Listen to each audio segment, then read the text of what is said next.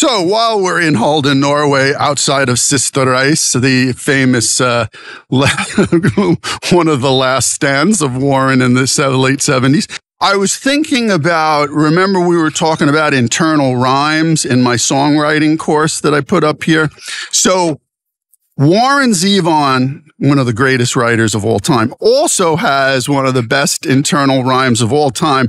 And it's in a song that's David Letterman's favorite Warren Zevon song called Desperado Under the Eaves. And what is that rhyme?